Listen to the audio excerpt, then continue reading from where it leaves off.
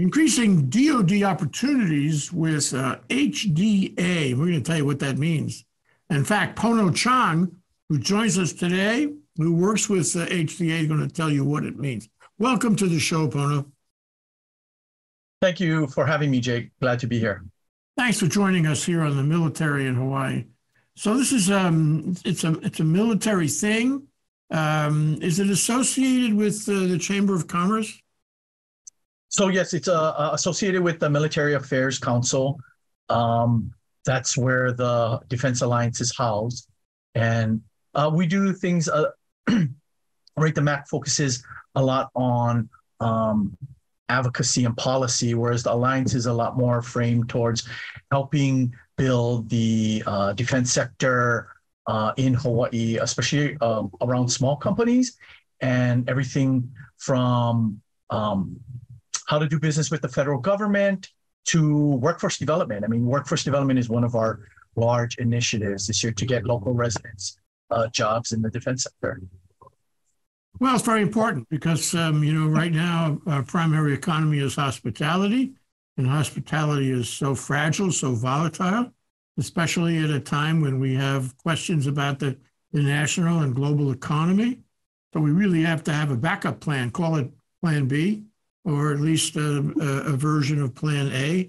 And so you're in a place where your work will have, in my view, it will have a lot to do with the future of Hawaii going forward, because A, the military is here to stay, it's here to expand its influence in the Pacific, and because B, we have the resources. We just have to put the resources and the people, the workforce, together with the military, and then we have a very important second sector of the economy, a diversification, if you will.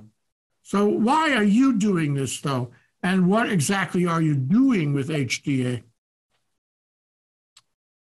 When the co-chairs came to me and talked about this project, it got me excited for the main reason in how do we help local residents get good paying jobs and be able to stay in Hawaii? I mean, right, we all know it's an expensive place to live, and these are good paying jobs that can help people make a good living here.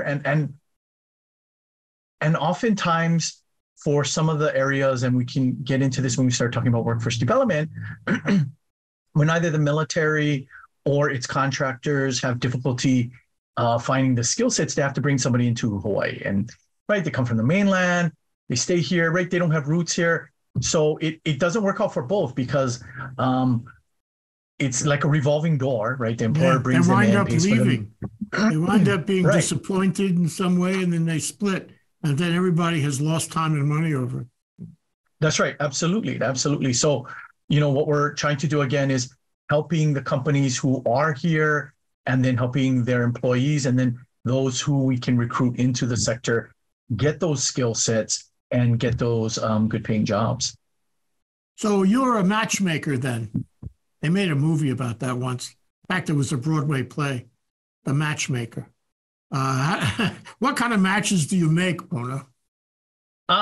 We do a mixture of them. So part of the Defense Alliance is kind of broken up into 4 areas, one of which is small business support.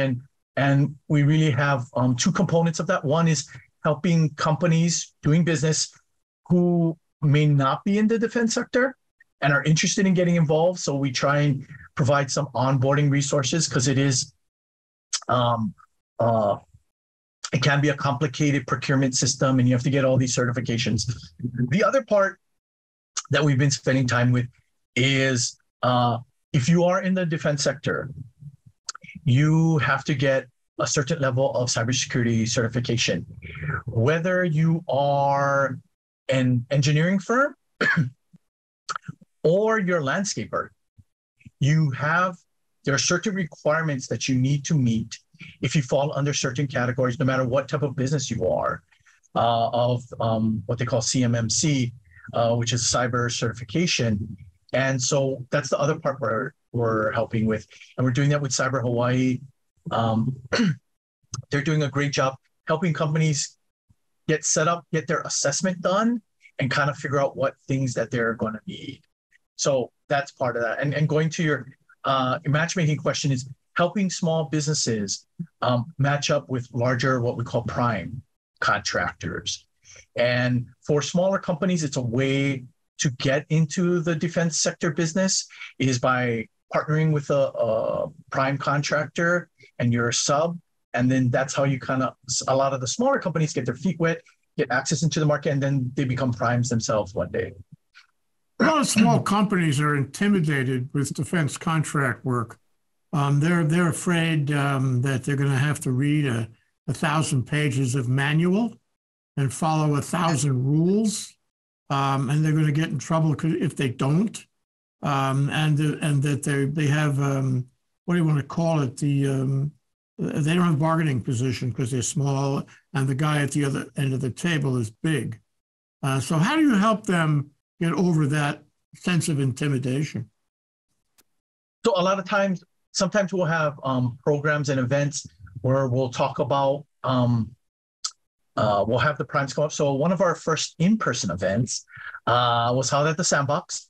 And we brought in some large contractors, and they kind of talked about some of the projects that they have and that they see coming up through the federal government. Excuse me. And then we had breakout sessions, almost like speed dating. And it was an opportunity for them to meet these subcontractors and vice versa. The federal procurement system has metrics and targets to meet in procuring with small business. So oftentimes the small businesses help the larger companies get some contracts because they have to meet certain targets, so to speak. So again, that matchmaking is getting them together, finding the right companies, and giving them the space to get to know each other, and then how they can kind of work together. Do you actually find matches? In other words, company A comes to you and says, we need a company B, and you scan the horizon and find a company B for them? We don't do specific direct research. What we do is we create the either the program or the event for that matchmaking to happen. And then the companies amongst themselves will follow up. Mm-hmm. Especially, right, you go through the speed dating, you share your contact information, you share what they kind of call your capability sheet, like what you're capable of, what your expertise is in. The military, the DOD, when they contract, they have what's called industry days, and we've done some of those as well. And it's the same thing. You go in, you kind of, the company will say, here's my capability, here's what I can do. And then you kind of build that relationship and, have that opportunity then to bid. So if I'm company A looking at this video, how do I get involved in the system? Is it through a website, email? Yeah, so you can sign up hawaiidefensealliance.org, and then you'll get all of our emails. We send out emails at least once to two times a month. We talk about our programming events. You can go to our website and see some of the programs that we have. One of the other things that we have that has been a little bit of our mantra is, so in the last 18 months, we've done a little over 20 events of our own. And they've ranged from anything from matchmaking to workforce development, say in the ship repair or intelligence field or IT. The other thing we've done is partner with other existing organizations. And again, so what our mantra has been is not to duplicate what other people do. Because sometimes in Hawaii, even though we're so small, oftentimes we find that there's a lot of duplication, and some of it is necessary, right? If you have a small business forum in February and somebody else has one in October, that's great because businesses can't make it just at that one time of year, right? You have to meet a multiple audience. But in partnering with our affiliate stakeholders, we've promoted and partnered with 54 other events. So in that way, we've been able to kind of try and be the one-stop hub of all the programs, whether it's VBOC, MBDA, SBA, SAME, and all these organizations who do some sort of event or programming around contracting with the military. Well, yeah, you headed off a question I was going to ask you because, here in the course of our show, the military in Hawaii, and our rubbing shoulders with so many organizations that are dedicated to try to bring, small contractors together with prime contractors and so forth, and make an industry and make a robust, and resilient industry here in Hawaii. There's a lot of them, and you're another one. And so I think I already have at least partly of part of an answer. But what's your special sauce? Why should we have multiple organizations doing what you do, or things very close to what you do? And why are you different? I think what we do is we try and coordinate, and I don't mean in a leading way, but just in a sharing of an information way amongst the various organizations. And each organization has a little bit of their niche. I mean, you look at SBA, and they do a lot of great work. We've worked with them and had events with them, and they do the broad business community.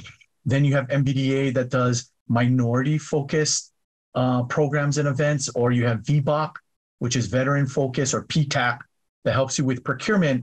Everybody has a special niche, and one of our goals is to bring them all together. Share that information and push it out. We have about a little over 1,000 companies involved in the alliance. That's 1,000 local companies. Great. Here.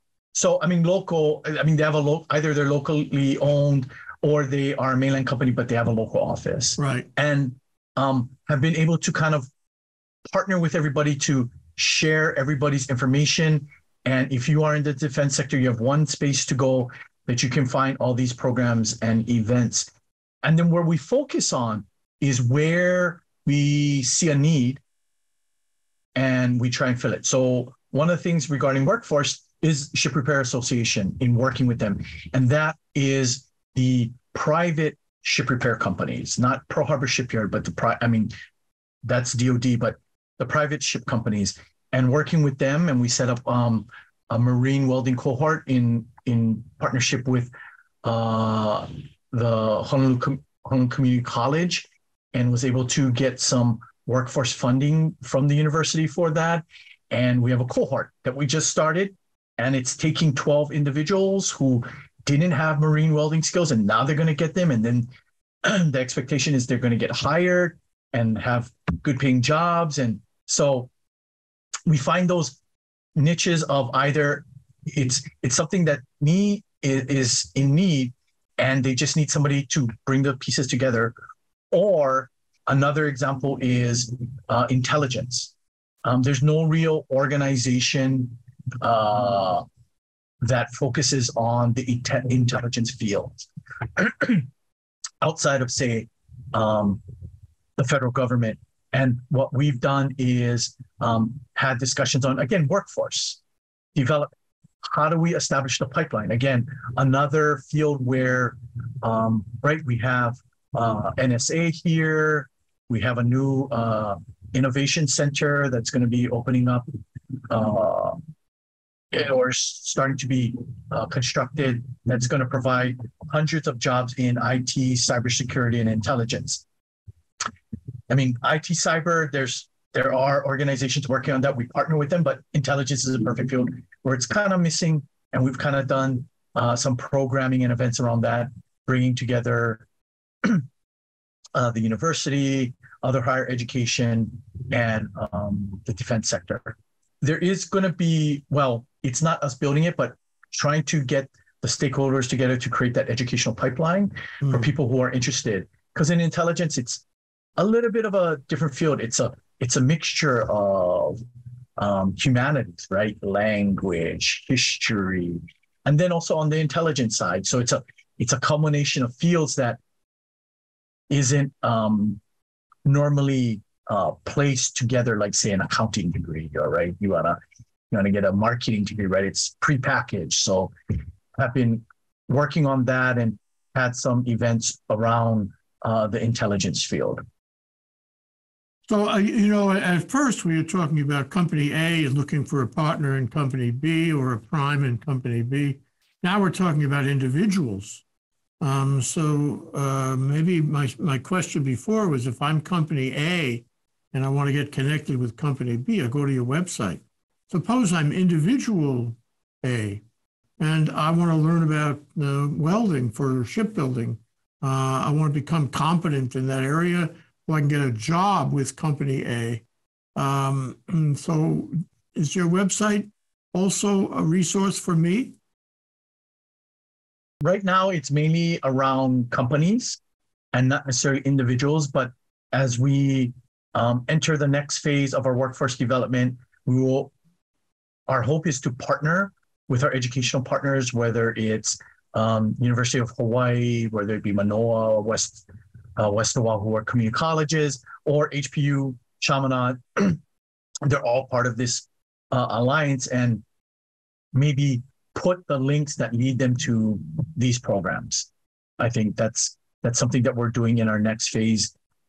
Because as an example, the welding program is kind of a pilot to see, right, did it make sense?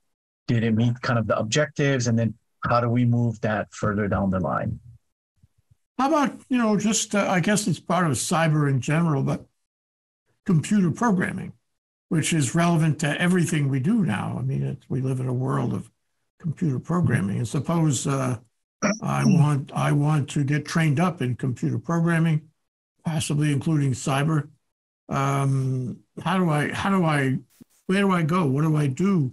How do I get involved? Because that's always a pretty sexy career, It is, and there's a huge demand, obviously not just in the defense sector, but in the private sector as well.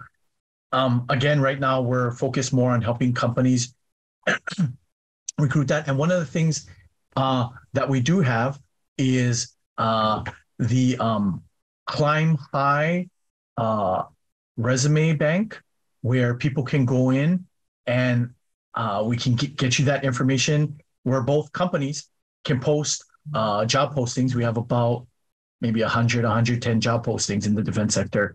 And then individuals can go in and post their resume and then kind of meet. It's kind of like our own LinkedIn, so to speak, for Hawaii and for the defense sector. Oh, that's very helpful, I think, right there. So after you make a match, so to speak, a partnership, some kind of contractual relationship with company A and company B, a prime, do you follow through? I mean, what's the concept on staying with it to follow up and make sure everything's working okay? Is that part of your mission also? Yeah, I mean, we do follow up with companies. We do try and get feedback of what we can do better to improve the process. What are they looking for? Because in the end, I mean, right, time is probably everyone's most valuable commodity. And how do we make the best use of their time to get them and what their organizations need to succeed? Mm-hmm. And so we're always trying to get feedback and then trying to figure out, where do we go in the next step? What are we going to focus on next? And that's kind of what we've been working on in the last, say, month or so. Sure. It's the marketplace. You've got to know what the military contracting marketplace is like, because it may change. I'll say it will change. It is changing. It's all about change. So before the show began, you and I were talking about Zoom and virtual connections, and you actually got organized right in the middle of COVID, which made Zoom an important asset for you in terms of communicating, organizing, putting people together, doing your own work, for that matter. And I wonder if you could comment on that, where you are in terms of using virtual connections, and where you see it going in terms of the virtual connections between the players, that you communicate with. Both for the alliance and as a small business person, I mean, there's no turning back. I think virtual is here to stay. I think even for the alliance, I mean, right, we have been doing in-person events. We're going to be doing more of them. But there are some things that virtual makes more sense. It's easier for people to access, whether it be from their office or their home. They don't have to drive anywhere, get parking. They can be more productive, right? You can go from one meeting right into our webinar and not have to put that transportation time in. And so I don't see us going back to the way it was pre-COVID. I mean, it's a mix of here to stay, and especially for the line. So a perfect example is we did an event with SAME talking about the business opportunities for Hawaii companies outside of Hawaii, right? Especially in the Pacific region, whether it be Guam or in Australia or other places that the military from the Pacific Rim spends its money. And so, right, we had somebody from the Alaska region, we had a few people here, and I think we had one other person from another region. And if we had to hold that event, right, you'd have to fly them in, pay for their lodging. And yet it was a great event. We had a lot of small companies who were able to see, oh, if I'm doing business in Hawaii, there's also opportunity for me within the Pacific region as well. And we've also had some companies speak to that, because a lot of Hawaii companies do business, whether it be in Guam, Japan, Saipan, Australia, all over in the Pacific region. There's opportunity for them. Sure, and to go to something which isn't necessarily in your mainstream, if I'm that guy who wants to learn computer programming, or for that matter, shipbuilding, as an individual, with training and experience and all that, and I've gone to school at the program at, the community college, I can interview using virtual technology. And, I can tell you that that works, at least for us, it works well. It's not the same thing as, as being actually in the same room, but it's close. And you get enough information where you can make a decision. So that, that works out okay. And I suppose if you have somebody who is trying to get, trained up and trying to get a job in some DOD company, either here in Hawaii or on the mainland, which has an office in Hawaii, whatever. It's got to be a great way to save time and money and travel and all that, to use virtual. Absolutely. Yeah, absolutely. And I'm making a little bit of a guess here, but I think it's also helped us get people to speak at our events in some cases where if they had to, right, get in a car, drive, come, park, go, and then spend the time and then go back, they may not have been able to attend. So I think that is also helpful. That being said, right, there is still a place for in-person. There are certain things that are better in person. Like we talked about our matchmaking programs and some of those. We've had both, and matchmaking virtually works a little, but obviously in person, I think is a lot more effective. Sure, it's interesting. You're you're a child of COVID. Can I call you that?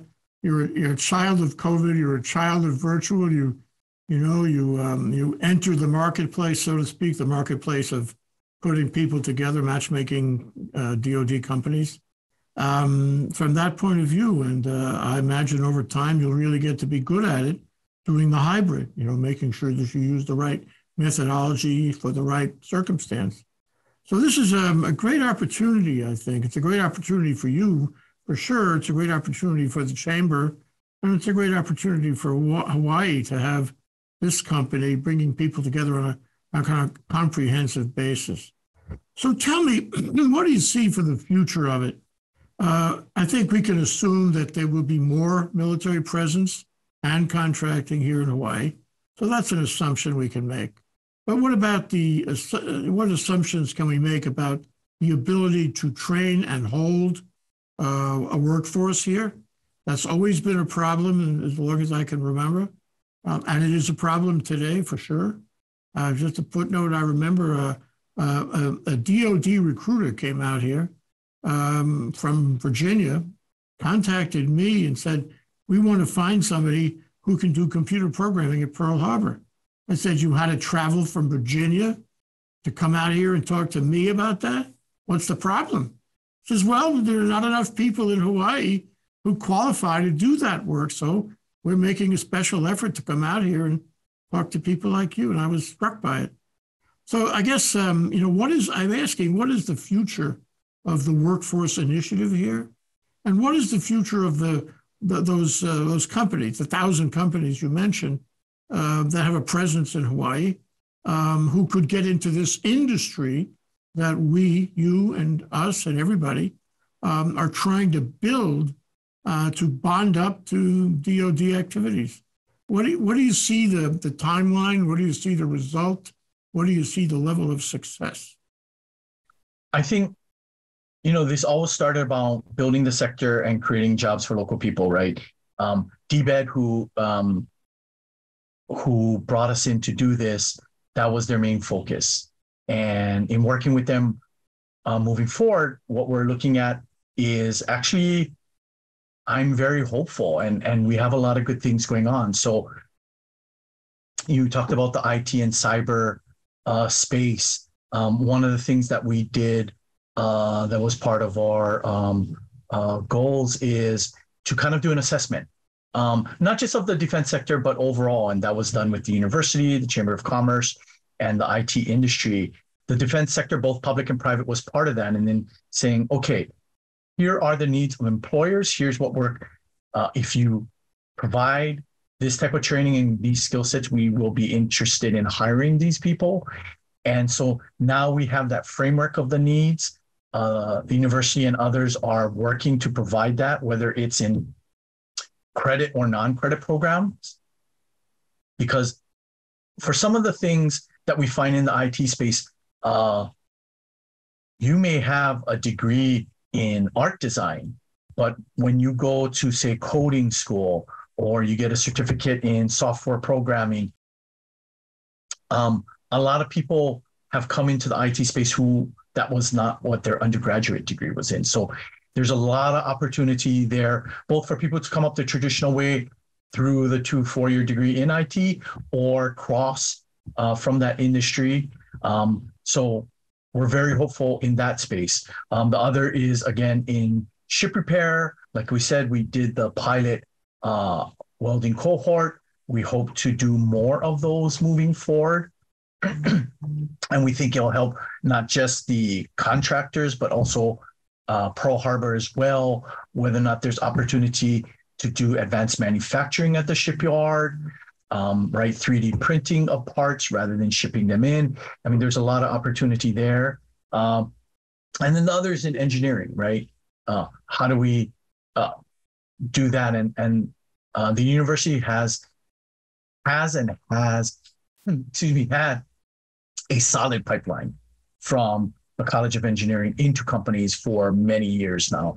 And so we're just trying to expand on that in the defense sector.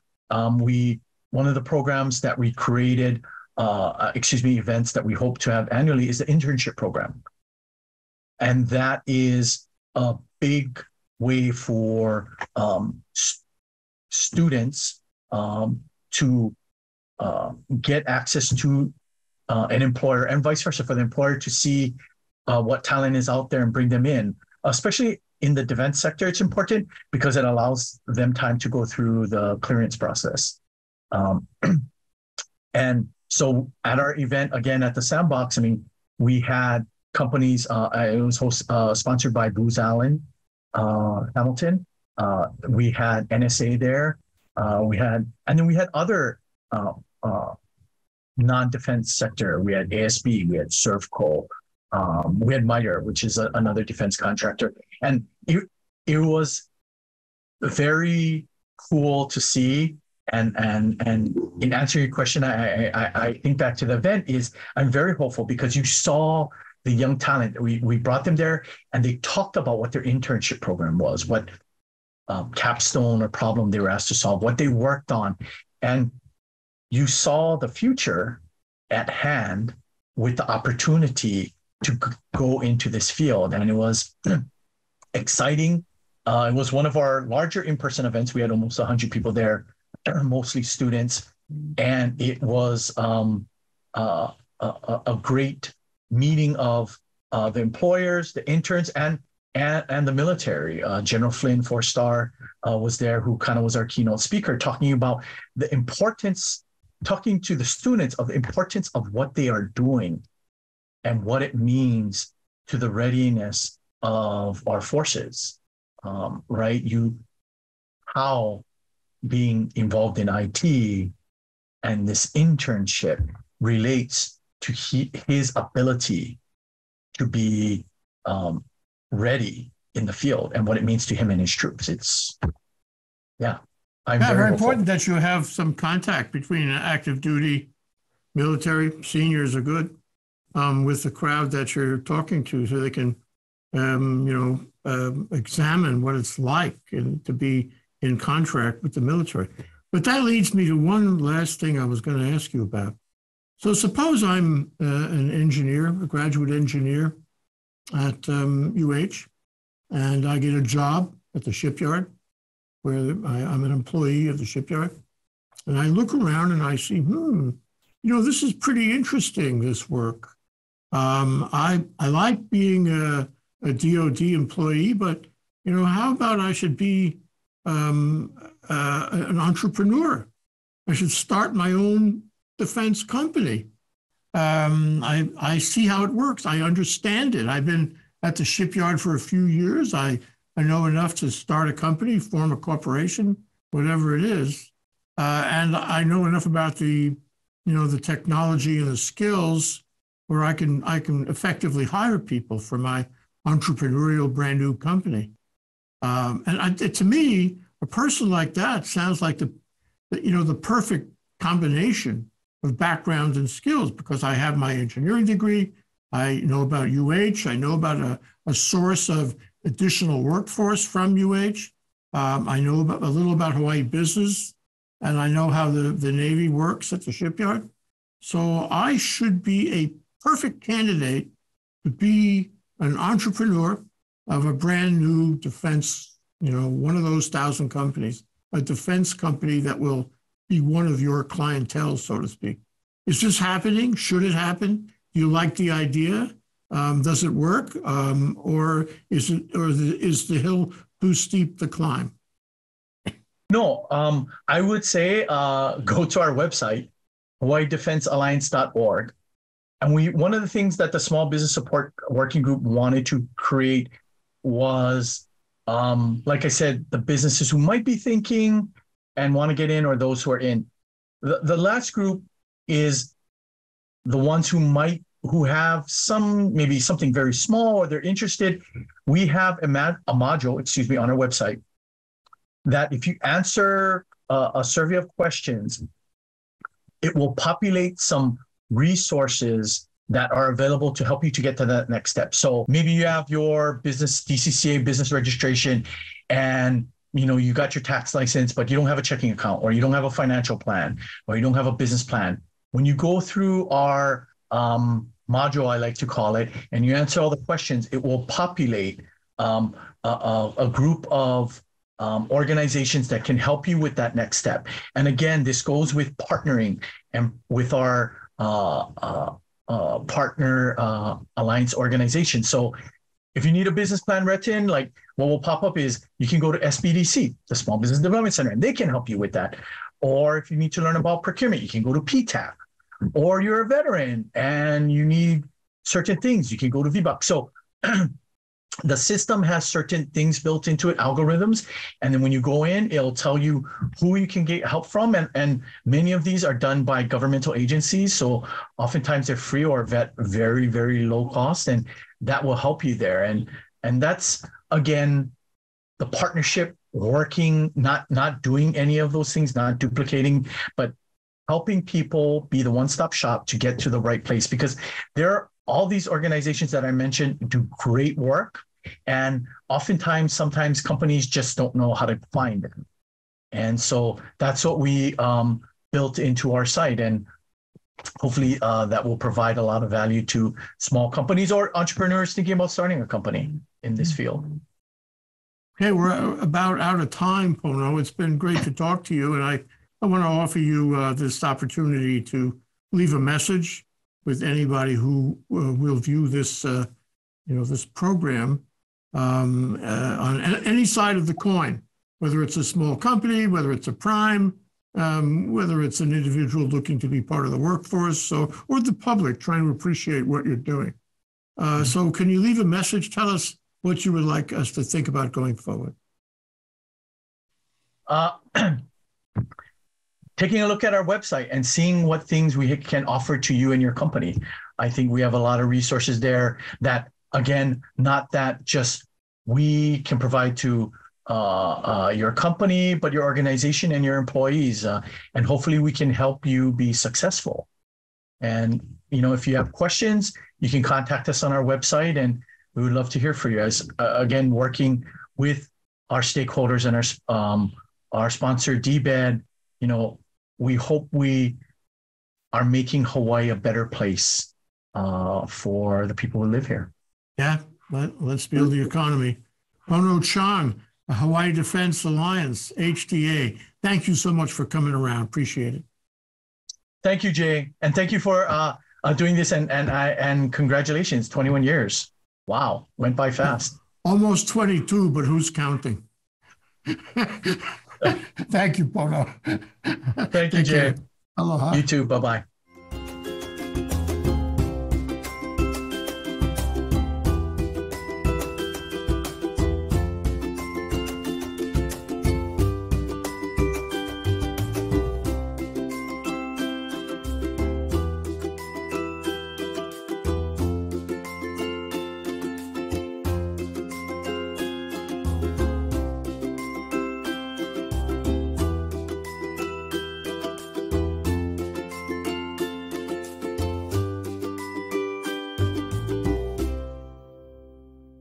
Thank you so much for watching ThinkTech Hawaii. If you like what we do, please like us and click the subscribe button on YouTube and the follow button on Vimeo. You can also follow us on Facebook, Instagram, Twitter, and LinkedIn, and donate to us at thinktechhawaii.com. Mahalo.